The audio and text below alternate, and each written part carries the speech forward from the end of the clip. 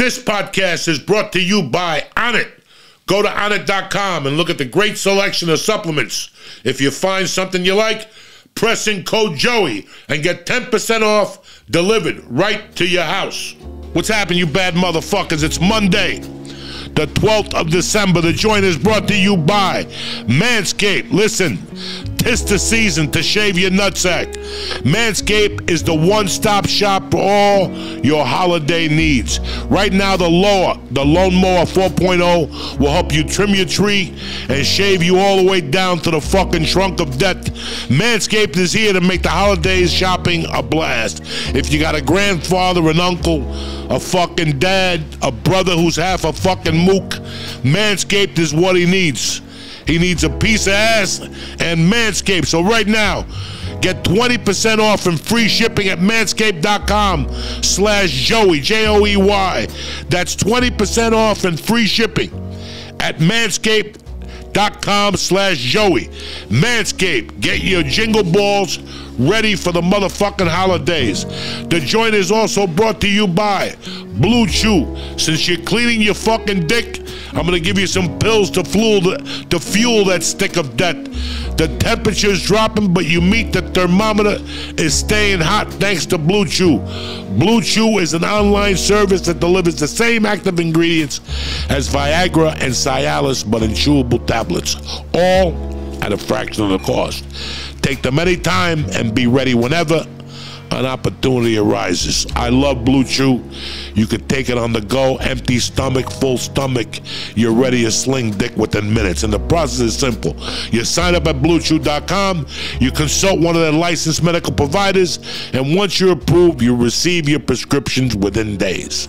The best part is, it's all done online. No visits to the doctor's office, no awkward conversations, no waiting online at the pharmacy. BlueChew tablets are made in the US of A and shipped in a discreet package. Nobody knows nothing. You understand me?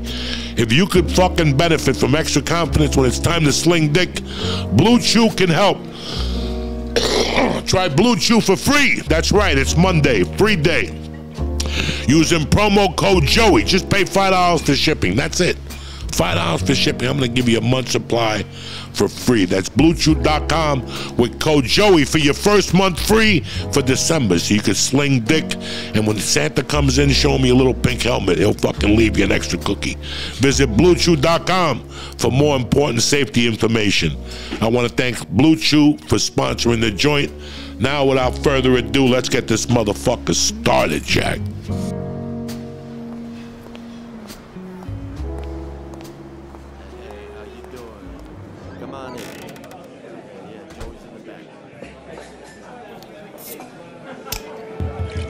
Check 1, 2.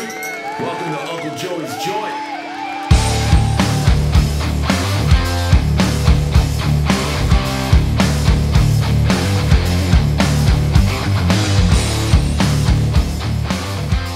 What up, you bad motherfuckers? Monday the 12th of motherfucking December.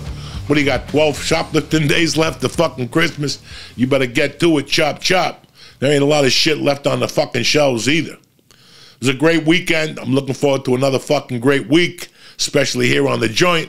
Before we get started, I got to tell you about a little fucking story that happened this weekend.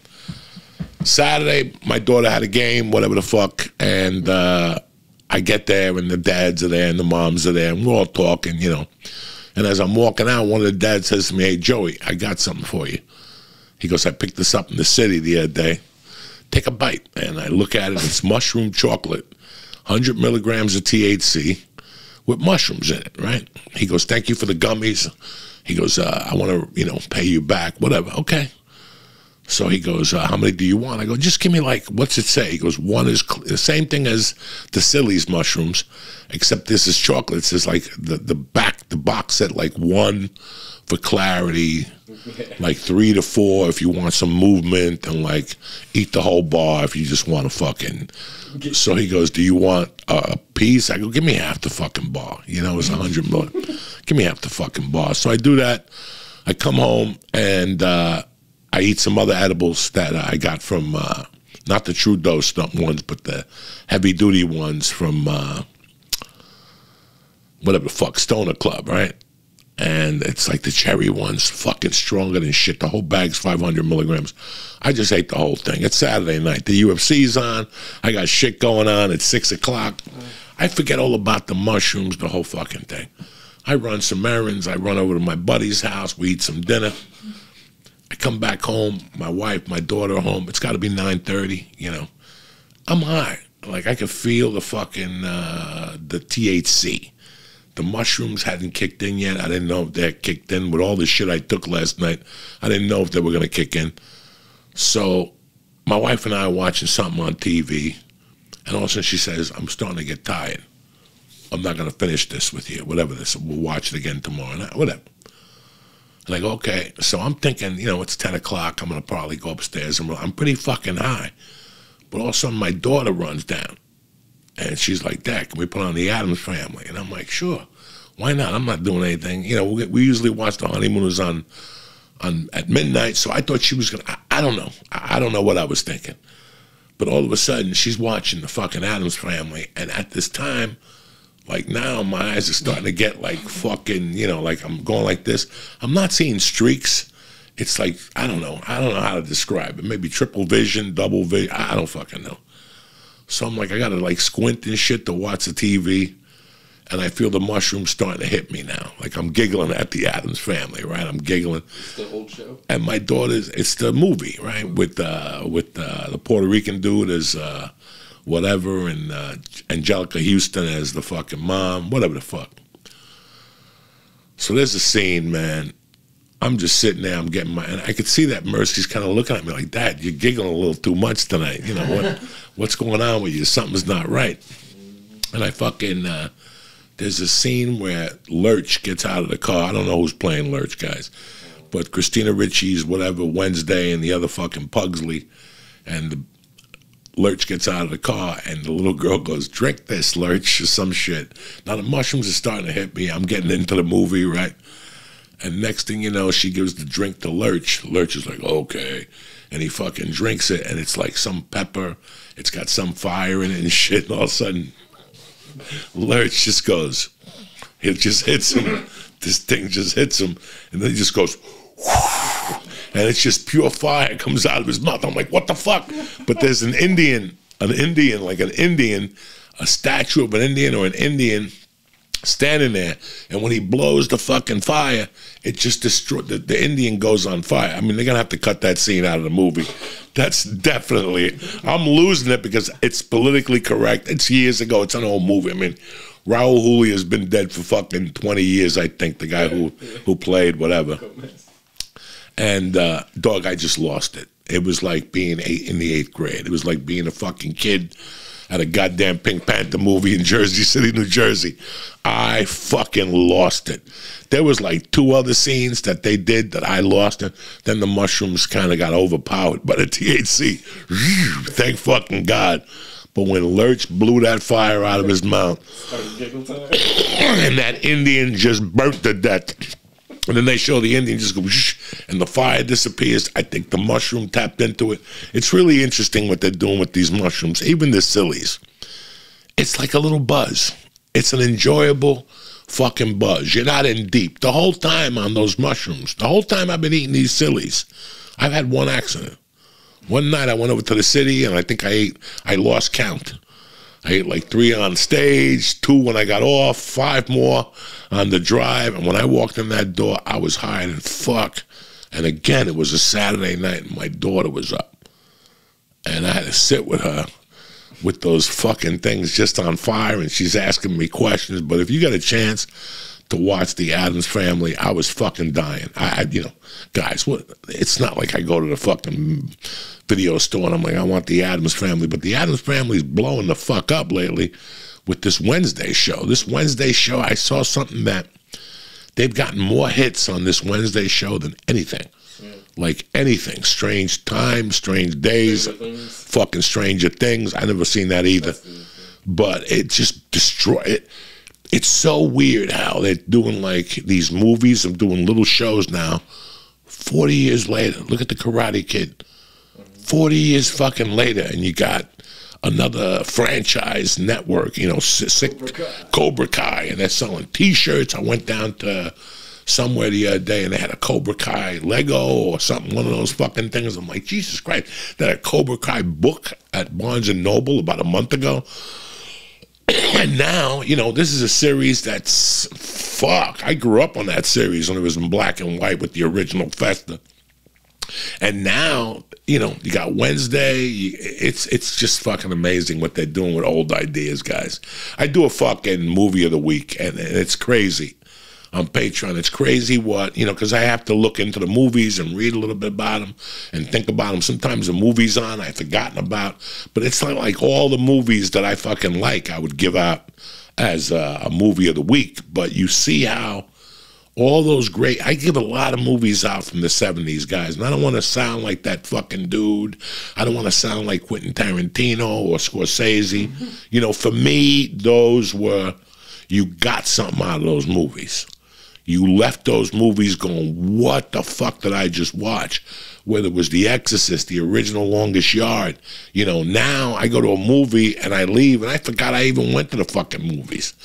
I went to one movie I remember this year, Wakanda Forever. That's it, you know, because, and the other reason why I remember it is the Mexican dude from Narcos is in that motherfucker, and he's got little boots that make him fly around. So the whole movie I kept telling my daughter, hey, I told you fairies wear boots. No, they don't, Dad. No, they don't. It's fucking amazing, guys, what they're doing. I gotta tell you something else. When I was watching that fucking movie Saturday night, I was watching Raul Julia. And for you motherfuckers that don't know, I'm going to tell you something. They talk about all these great actors and people who could fucking, let me tell you something, Raul Julia was a fucking savage. And if you don't believe me, just the range he had to do like a kid's movie like Addams Family, this motherfucker did a movie called Tequila Sunrise. Shit, with fucking Mel Gibson and Kurt Russell about a drug dealer. He's tremendous in that. If you've never seen Kiss of the Spider-Woman, holy shit is Raul Julia fucking great in that movie. Raul Julia is a Puerto Rican fucking savage. The funniest thing ever, there was a kid in L.A. that was running around telling people he's Raul Julia's son. I swear to God, this guy for fucking years. And the people were like, really? You're Raul? He's a great actor. He would cry. And then it came out that that guy wasn't even Raul Julia's DNA. I think Raul Julia's wife made him take a DNA, and there was no DNA. And it came out, and he was like the laughing stock of Hollywood. Who the fuck knows anymore with these people? Welcome to Hollywood, cocksuckers. I got this interesting fucking email the other day. Guy on Patreon was talking to me about, every once in a while, man, listen, you get a lot of stupid shit from people. You get interesting stuff from people. A motherfucker, Jake Cattell, sent me the fucking article of when I robbed the jewelry stores in Snowmass. He found them, not the original Snowmass Time one, but the Snowmass Sun, which got released on Sundays.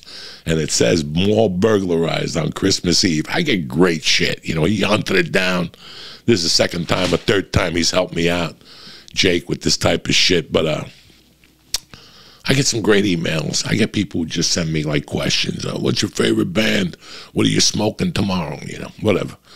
But you get some people that really like hit you home, and you're like, wow, that email threw me for a fucking loop. And he said that in this email that I never like to give out names because that's not my bag. Somebody said to me, why don't you talk to people on the phone? Because I don't want people to hear other people's fucking problems. I like to bring up a problem to discuss how I would handle it. This isn't even a problem. It's just something that people need to know, especially this time of the year when people are thinking of changing shit up. You know, people are like, you know what? I'm thinking of quitting drinking for a while, or maybe I'm going to give pot a break December 31st, or maybe I'm going to stop with the pills or the coke, whatever the fuck your poison is, you know? And it's so weird. I have a friend now who's, he lives in California. He's a big dude, and he got diagnosed with something. And he called me, we were talking about 3 weeks ago. He was telling me how he's going for the surgery. He gained a lot of weight all of a sudden. But in all my conversations with him, like, he has to do a little workout. I guess the surgery is like in January, and he's been trying to work for, I got a couple friends that are doing the surgery next year. But this guy is a big guy that just got hurt, and he never could work out again, whatever the fuck the story is. But we've been talking, he it's really weird how these two stories connect. He always talks to me about when he has the surgery, how his life is going to change. And I'm happy for him. I'm his brother. I'm here for whatever the fuck he needs, but it's like your life isn't going to change that much unless you change it. You know, when you're talking about losing weight, it's a lifestyle change. When you're talking about not drinking no more, it's a lifestyle change. When you're talking about not doing drugs, it's a lifestyle change. When you're talking about losing weight, it's a lifestyle change. They're all lifestyle changes. You're just not quitting something. You're just not walking away from something. Your whole lifestyle has to change. You know, when I got on Weight Watchers, yes, I thought it was a fucking diet. But no, it's not. You're just going to eat fruit today, and then tomorrow you're going to go and eat 2 gallons of Ben & Jerry's, even though I love fucking Ben & Jerry's. New York Super Fudge Chunk, when you're a stoner, there's nothing better than Ben & Jerry's at night. But, you know, when I went to White Castle, when I went to fucking the Weight Watchers, I didn't know what to expect, you know. And as I went to more meetings and I got involved, I learned. You know, they tell you to go to the meetings because it makes things easier. And I found, honest engine, that when I was going to meetings, I was losing more weight, right? I was losing more weight, right? So it was a lifestyle. I realized that I had to incorporate a gym with it. I realized that I had to drink fucking water. I realized that to lose weight, you gotta sleep. Sleep is important. So it's a fucking lifestyle change. It's not just that you just stop eating, or I'm just gonna stop smoking pot. I'm gonna stop drinking. But what are you gonna do now? What are you gonna hang out at the bar? No, you gotta change your fucking lifestyle. You can't see those people no more. That dude with the fucking, that does 3 martinis and an onion for lunch, you can't be hanging out with him no more. You're trying to change your life. I know you love the guy. You know, you love the motherfucker, but you have to keep it calm for a few weeks, so it becomes a lifestyle change. The question this guy dumped on me was, which was fucking brilliant, he goes that he stopped eating Oxycontins. Like, he was on Oxycontin for like 8 years, and alcohol and blow, but his main poison was Oxycontins. He went to a rehab. The dude's intelligent as fuck. He's an engineer. I mean, I'm not dealing with like a street level guy here. You know, he's been on Patreon for about a year. So he said he went to a rehab, went to a sober living facility. It was a lot easier than what he anticipated, because they always scare the fuck out of you when you try to quit anything. You know, oh, it's going to be so rough. You're going to puke. Your dick's not going to get hard. You know, he said that he adjusted to that shit easy. A lot easier than what he expected, you know. But he said that he's sober 6 months and that he just can't get it together. Like, people still treat him weird, and, you know, he has no confidence, and the guy's got 2 kids. I mean, he has a good job, but you could see he's lost. And I tell him, listen, keep hitting me up, you know, like, we've been talking about his sobriety for a few months now, but just this question baffled me. And I, you know, sometimes when you ever get like somebody asks you a question and they put you in a spot, like, you gotta fucking answer them. That's not fair sometimes. Let me think about it. Give me a fucking day to think about what, you know, that's the only way I can answer it, I don't know, the best of my ability, you know. There's some question, hey, when are you gonna jerk off? Tuesday morning, you know, that's easy to say, but when are you gonna do this? I fucking have no idea, you know. There's questions that you need time. So he goes, you know, it's just been so weird how quitting was so easy, but adjusting has been a motherfucker. He goes, if I would have known, I would have kept eating the fucking pills. And I'm like, no, you're doing the right thing. So I didn't even answer him. I waited for a few days. I got high. I went for a ride. I went to the gym, you know. And I thought about the fucking question. You know, something happened to me Monday this week. It was great news. I got great news about something. I didn't even process it till like Friday. I wasn't happy about it till like Friday morning. That's the type of guy I am. Like, it takes me a couple of days to that's a great question, you know. And I was thinking about when I got sober. When I got sober like mid-November. I was in a movie So I didn't, for 20-something days in a row, I was involved in this movie. There was no really going out at night. And the other time I was down, I would just stay home and hide. I was just staying home and hiding because I didn't want to do coke. I didn't want to see anybody who would make me think about coke. And I really wanted to quit. And after about, it was like, I think that December, and I never said nothing to nobody. When I quit cocaine, I didn't say shit to nobody because, dog, you know how it is when people say to you, hey, I've been clean for 30 days. You're like, give this fucking guy another week. I'm still not going to leave my wallet in your, you know, just because you've been sober for 30 days doesn't mean I'm going to leave my wallet in front of you, you know. And guys, I'm not being judgmental, but this is just the way it is, guys, you know. So I didn't want to say anything. I didn't want to be that dude. You ever see that dude disappears for 60 days and all of a sudden you see him and he's drinking water and he's got like a headband on. He's like, I just left the gym. I feel great. I haven't done a drug in 64 days. And you're like, you fucking mutt. You know, there he is trying to make everybody feel bad. Like, I'm working out now. I bench 400 pounds. You know, shut the fuck up. And then a year later you see him and you're like, what happened to the gym? Oh, you know, whatever the fuck. So I didn't want to say anything. I didn't say anything till fucking maybe February. But I'll never forget that January, working at Cobb's Comedy Club with Rogan, Tate, Brian, Ari, Duncan. We were all up there. And I think I told Ari first. I go, Ari, I haven't done blow in 2 fucking months. Because it was 2 months when we went up to Cobb's. And he was like, come on. I'm like, yeah, I haven't said nothing to nobody. I haven't done anything, you know, don't say nothing. I don't want Rogan to know. I don't want anybody to know. I want to be sober at least a year before I raise my hand, before I'm a jerk off, you know. And that was great. All that shit was great. I could see my stand-up was starting to get a little better, but I wasn't healed. It took a while to get fucking healed. But what happened was when I was doing powder and all that shit, and I don't know if I told Mike this, but I always used to tell Lee. I used to go, listen, man, my biggest problem when I was doing coke wasn't the fucking coke or the money or sleeping or getting to the job or whatever. My toughest job, well, I shouldn't say getting to the job. The toughest problem I had was you counting on me. Like, you could never count on me for anything. If I told you 8 in the morning, you know, odds were not in your fucking favor, you know, and it's sad. It's very fucking sad when you can't make plans with somebody. Like, the last 3 years of my addiction, guys, there's people still waiting for me at the airport.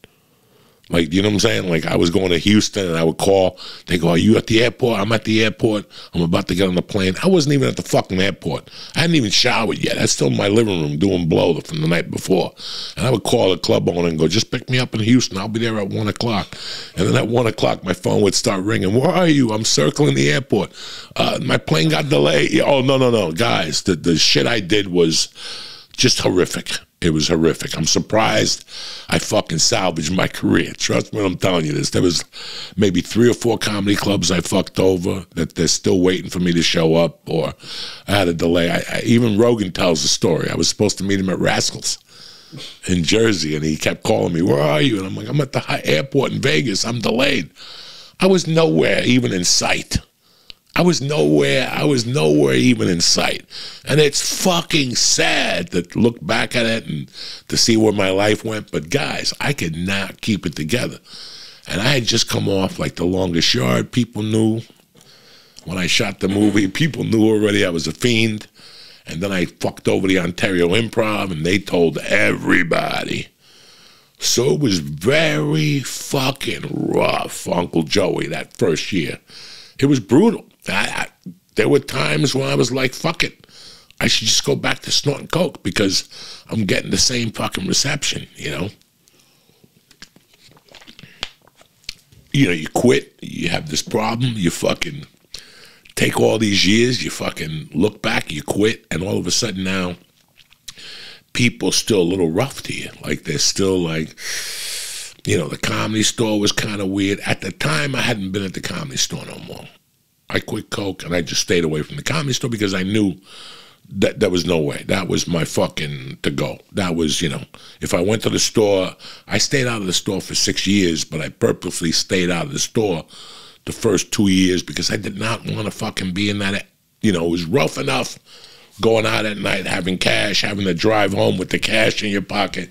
At the store, you know, it was right there for me. The coke was right there. All I had to do was walk to the front.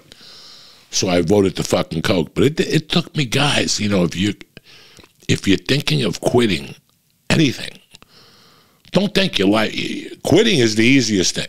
Quitting is going to be the easiest fucking thing. You going, I'm throwing these pills away, or I'm throwing this blow away, or I'm throwing this weed away, or I'm never drinking. That's the easiest thing you got. It's the work you do afterward that sucks dick. It sucks dick. I mean, nobody's going to lend you money, right? Like, nobody lends you money still. Because, yeah, you're sober, but now they're waiting for the big fucking blowout. So for a year, people are waiting for you to fall. I mean, guys, and you cannot be mad at somebody waiting for you to fall because for fucking 10 years, you've been lying to people. You've been lying to everybody, including your fucking self. So now you want people to say, oh, you quit? Sure, let's open up the fucking house and break out the wallets and the champagne bottle. No, people are going to be more cautious of you. You know, it's like when somebody wins a bunch of games in a row, you start betting against them because eventually they're gonna fucking lose. They're going to lose. Oh, my God, I'm going to bet again. And then they keep winning. They keep winning. They keep. And then when you don't bet, that's when they fucking lose. But it's just crazy how much of a fucking struggle I had. So when this guy hit me with this email, I was like, brother, listen, man. I sent him like a fucking 20-minute email, like about, yeah, I wrote, you know, I usually try to keep my email short so people don't send me long fucking emails. But this one I had to put it down because I could see the concern. I still remember, like by thinking, I still remembered how much of a fucking struggle it was. And then people were hitting me up to give me coke. Because the craziest thing is, when you're doing coke, you can't find it. But now that you're not doing coke, it was everywhere. So every club I was going to now, people didn't know I was sober. So now they would come to the club and go, hey, we brought you an 8-ball. And I'm like, oh, hold on to it. At the end of the show, I'll fucking come get it. And I would not even come out at the end of the show. It was a fucking nightmare how much cocaine was around me. When you don't want it, when you want it, it's not around. But when you don't want it, now it was fucking everywhere. And I was like, I was done with it, guys. So I never had a problem. 15 years, I never had a problem. I never wanted a fucking urge to go back. I knew what would happen if I just did one line of fucking coke. I knew what would, I couldn't cheat with a bump. Every piece of work I did the last 15 years, like if I said to Mike, listen, let me just try a fucking line. If I just tried a line today, all the work I did the last 15 years would go fucking, the punishment would be unreal. The fucking, because the promise I made was never to do it again. So the punishment I would get as a man would be unreal. So that was the easiest of mine, but it would make you think, you know, when you're fucking a junkie, when you're a fucking savage like I was, half of my game was people coming up to me going, hey, can you get me an ounce of coke? Sure, you know. I would take an 8-ball out, put an 8-ball of cut in. I made sure I got you the best coke in town, but I threw some cut in it. That's how I made my fucking money, you know. If I was having a bad week, I would throw extra cut in it. If I was having a really bad week, I would just take your money and not give it to you. You know, that's, I would disappear for a month. You'd be looking for me for a month. Where the fuck is he? I gave him $1,000. He told me he'd be back in 10 minutes. That was 10 weeks ago. But when I stopped doing coke, guess what happened? All of a sudden, everybody wanted to buy coke from me. Doug, I remember one time, like I couldn't get nobody to give me like $250. Like there was a couple comics that gave me money for 8-balls, and I would go to El Compadre, buy the 8-ball, do 2 lines, and not even give them the 8-ball back. There's 3 big-name comics that gave me $250 for an 8-ball at one time. And I just went and did it and never saw them like a month later, and they never even brought it up. Like they never even brought it up. And then there was people from time to time that would give you like, you know, $2,000 and go get me as much as you can. There was one comic that's a dear friend of mine that he caught me on a bad fucking week, and I just gave him like half cut. And he called me back. He's like, I can't give this to the people. I'm like, I don't know what to tell you. Do what you can. We didn't talk for about a year or two. Then he apologized. I apologized. I told him what I had done, and, you know, I gave him some pot or something, and we fucking made friends. But I still remember being, like, sober 2 months, and somebody called me up and, like, can I talk to you? I'm like, yeah. Can we meet at, like, Starbucks? Sure. And they were like, dog, I got, like, fucking $8,000 or something. Something that I sat there and was like, and I remember the guy going, what are you giggling about? I go, I'm just thinking about if you would have done this, gave me this the last 2 years I was snorting coke, you would have never saw me again. He goes, what do you mean? I go, I would have never gave you shit. $8,000, I would have gone to Vegas. I would have gone to fucking Vegas and just did the $8,000 worth of fucking blow. I wouldn't have given you nothing. He's like, thank God you're not doing coke anymore. I go, thank God. It was just surreal, the test that the universe gives you. The universe starts testing you a little bit to see if you're really fucking, and that was the thing. Sober-wise, like, I had it covered. I wasn't not going to go back to cocaine, and that's, the proof is in the pudding. I never slipped or anything. But the pressure is what drives you to fucking want to do a line.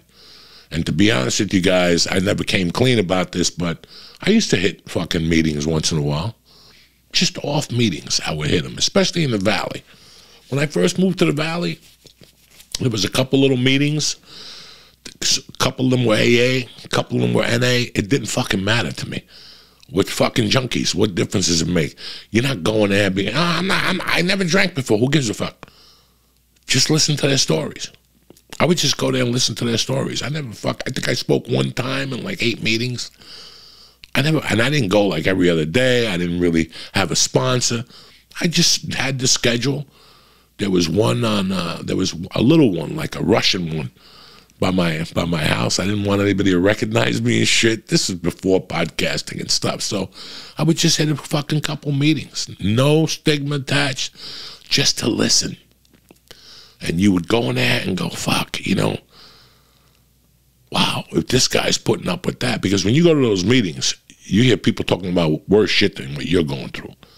I had a place, I had a girlfriend, I had a job, I was doing stand-up, I had money coming in. You go to those fucking meetings, you hear stories about people that have nothing. Like they're living in a shelter and they come back, they lost everything. And that's the difference, that you need that. Not because you'll go, fuck, I'm better than they are, but because you go, you know what? I thought I was having a fucking bad day. This motherfucker is really having a fucking bad day. Now I feel a little better. So that was, all those little things helped me. Comedy helped me.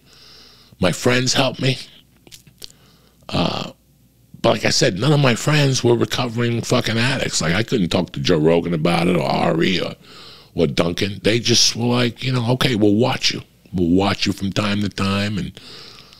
But again, that was the wanting to do the drug was the easy thing. I didn't want to do the drug.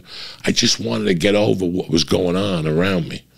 I just wanted this stigma that, I don't know if it's like when you get out of prison. When you get out of prison, you go to shop at ShopRite, all of a sudden you're like, this fucking guy knows I just got out of prison. I could tell by the way he's looking at me. Do you know what I'm saying? Like you just feel that everybody is looking at you. You're like, why is everybody fucking looking at me? You know, and that's what happens when you get off the fucking drugs. You're like, these people know I robbed this. These people know I did coke. These, you know, and they don't know anything. It's you that's walking in there on edge, because one of the fucking most truest stories I heard, when I was on The Longest Yard, there was a wardrobe woman who was fucking a hippie, and she was tremendous. I really enjoyed her company. Every day she would come in, and every day I'd go, come on, dog, when are we going to get stoned? And she'd go, oh, I haven't gotten high in 11 years. I went to Woodstock. She was one of those chicks that went to Woodstock. She seen Jimi Hendrix, the whole fucking deal. And she would always say to me, and I was doing blow then. I don't know if she knew or she didn't, but she would always say to me, you know what's weird? When you stop smoking pot and see the world. And I would look at her like, why would I want to do that? You know, when you stop smoking pot and you see the world and you see the things you miss. And I would think about it, like, what the fuck's she talking about? Well, guess what? That happens when you give up alcohol. That happens when you give up pills. That happens when you give up coke. When I gave up coke, I heard sounds I never heard before. You know, like you just hear, it's like when I put my hearing aids on at night, you know, and I go pee, I go, fuck, I never heard my pee hit the water like this. It hits it hard, you know what I'm saying? Like, seriously. When I put my fucking hearing aids on at night, I hear shit that, you know, I don't put my hearing aids on at daytime, I don't need them. I need them at night because the sound of the television bounces, so I have to control it, you know. When I go to a restaurant, I have a hard time at those places.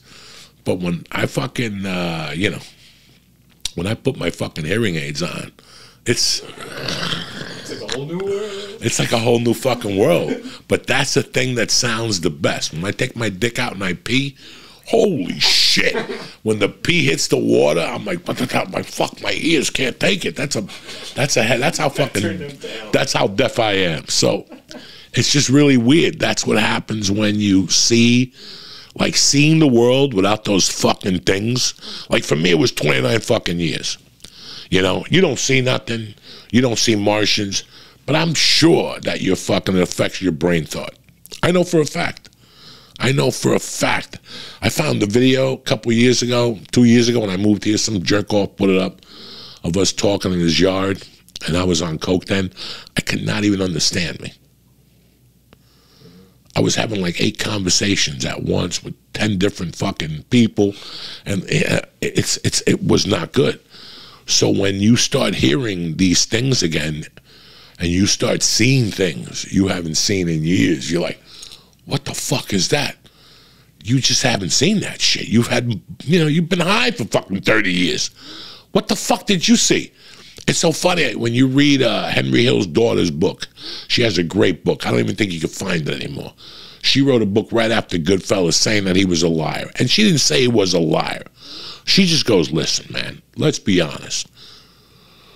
When you're doing that amount of drugs, how much of a memory do you really have? For him to remember all that stuff. She goes, I remember waking him up and he didn't even know if he had to go to fucking work the next day. He didn't know my wife's name. He didn't know my brother's name. He didn't know my sister's name. So, and that even, I take that into consideration with me also. I was so high half the fucking time. I don't remember a lot of shit, but I remember a lot of shit because I have a memory of a fucking elephant. You understand me? I remember fucking everything.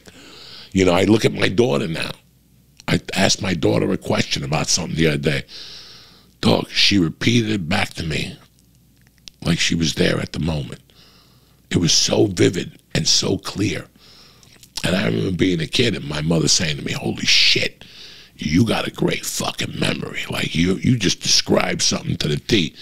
You know, I asked her about it. I talked to a friend of mine on the phone, a Villa, and she goes, did I tell you I met your daughter? I met her at a party, and I told her you grew up in my house and stuff. I saw her the other day. I go, dog, you never told me you met a Villa. And she goes, she's like, a Villa? I didn't meet no fucking a Villa. I go, yes, you did. You met him at Lisa's fucking birthday party. She goes, oh, yeah. Little guy, built, no hair. She described him to the fucking T.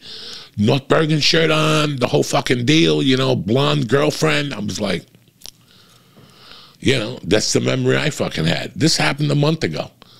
But that's the memory I fucking had as a kid. My memory is not that fucking bad, but it doesn't really matter. We're not talking about memories here. We're talking about how the memory got erased, okay? We're talking about how the fucking memory got erased. It's always a fun fucking Monday morning podcast. I love the Monday morning podcast because we get to fucking talk about something that I just love it, that we could talk about something that's you're gonna build on and I'm gonna build on, and we'll, you know, just me remembering what I went through that year, that first year of sobriety. It was brutal. It was fucking brutal. I remember getting better on stage though. I remember noticing after 6 months of not doing powder, I remember noticing shit like the number one thing, I stopped sweating on stage.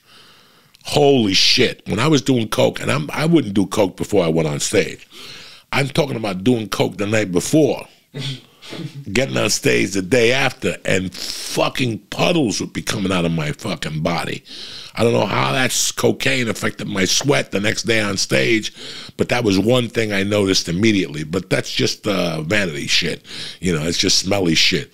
I'm talking about my timing was better. One of my biggest problems always in comedy was me and Mike would discuss a joke all week, and we would discuss it for 5 fucking minutes before I went on stage. And I come off stage and he'd go, "You didn't do the joke." Motherfucker. Motherfucker. And I would kill. Like, I would destroy that room, but I would be furious because I've always forgot that one fucking joke. That was my MO all the fucking time when I got off stage. Ari and Duncan, "You didn't do the joke. You didn't do the joke. You didn't do the joke." Fuck. That was my thing. Once I stopped doing coke, dog, I went up there and I remembered jokes I never even wrote yet. You understand me? I remember jokes that Jesus told at the Last Supper. That's how good my fucking everything was cooking on gas. So if you're thinking of getting off whatever the fuck you're on for 2023, just remember, Rome wasn't built overnight, guys. The hardest thing is not going to be you getting off it. You know, you're gonna have your night sweats and you're going to want to jump out a window for fucking the first week. But after that, you're like, what the fuck was all the fuss about? I didn't die and I could do this standing on my fucking head. And then it's just you getting back into the routine, getting a routine to get you away from those freaky fucking people that you were doing drugs with. Not that they're bad people. Not that they're bad people. Just for a little time, you just need a little breather until you can handle yourself under them. And, you know, if you need it, man, I tell you, I don't want you to think I'm Captain AA, but fucking it works, guys. It works. NA, that shit works. You know, if you just want to maintain, you don't want to say, that's the best thing about those things. You could just go there, sit, scratch your balls and listen. Drink the fucking terrible coffee, put $1 in the basket and go home. You'll get stronger. And that's, dog, I didn't do it every week, but from time to time, whenever I was having a shitty week or a shitty day, I would pop in a meeting. What the fuck? Who gives a fuck? And if they got a fat man meeting, go to that one. Whatever the fuck. You know, if they got the one Al-Anon where you're married to somebody who's an alkie, go to that one. I don't give a fuck. I did all that shit, guys, and it helped me. And yeah, you're going to have your fucking periods when you get off the shit. You're going to see the real world for the first time in a long time, you know. I remember a couple of weeks ago, I was going to Philly, and I was getting dressed, and I went to put pants on and shit, and all of a sudden I'm like, I wasn't feeling good, and I'm like, wow, this is where I would take a Xanax. This is when I would take a Xanax right now because of how I'm feeling, and it would just fucking take away the feeling right away. Now I'm not taking a Xanax, and I'm learning to live with these feelings. It was the same thing I had to do with coke. Same thing I have to do with coke. It's a lifestyle change. It's not a fucking diet, cocksuckers. And that's the Monday morning podcast. I don't know what else to tell you, cocksuckers. I got a lot of great reviews from you guys on Stoner's Club. They're really helping you guys out. They finally got the laughing gas in stock. I think they got some sashimi. It's the new sashimi that's stronger than fucking death. So if you want some laughing gas, hit them up. I don't know if it's the New York market or the New Jersey market. Remember, Uncle Joey, one word, 10% off for life, bitches. Who's better than you? And for you motherfuckers that are asking about laughing gas, the sweatshirts, T-shirts, the merch, just go to laughinggas.com. Use use Coco and get 10% off your first fucking order. It's that simple. It's a beautiful Monday morning. We got a couple fucking weeks till Christmas. This is the best fucking holiday I'm having so far. I have nothing on my mind. I don't have to do any comedy till after the holidays. And all this is about is just getting high, having a great time with the fucking girls, my friends, Mike, Lee, when he comes down on the 26th. And this is what it is, guys. So it's a whole different world, and it's going to change for 2023. I love you, motherfuckers. Have a great day. Stay black. And now for a word from my motherfucking sponsors, Jack. All right, I want to thank you guys. It's a short one today. I got things to do and people to see, but you got the message. Listen, 'tis the season for clean balls. Manscaped is the one-stop shop for all your holiday needs. Dad has those nasty nose hairs. Save his life with the weed whacker nose and ear and hair trimmer. He'll fucking love it. And Grandpa's gonna love the Lawnmower 4.0. The electric razor advanced skin-safe technology is a life changer that reduces nicks and cuts on the fucking sack of love. You understand me? Manscaped is here to make the holiday shopping a blast. Everybody needs fucking Manscaped. Your disgusting uncle, your grandpa with the nose, with the hairs coming out of his fucking nose and the 3-inch eyebrows.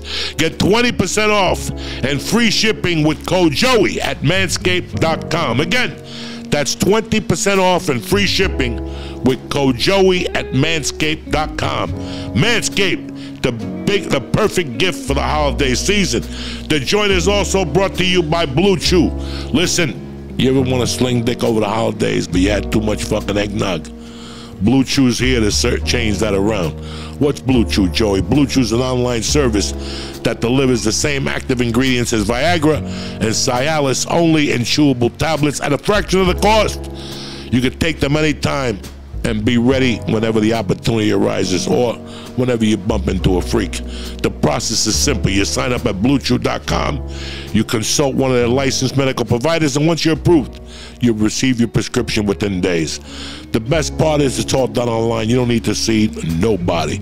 BlueChew tablets are made in the US of A and shipped in a discreet package. If you could benefit from extra confidence when it's time to perform, BlueChew can help. Try BlueChew for free when using promo code Joey. Just pay $5 for shipping. That's BlueChew.com, code Joey for the first month free.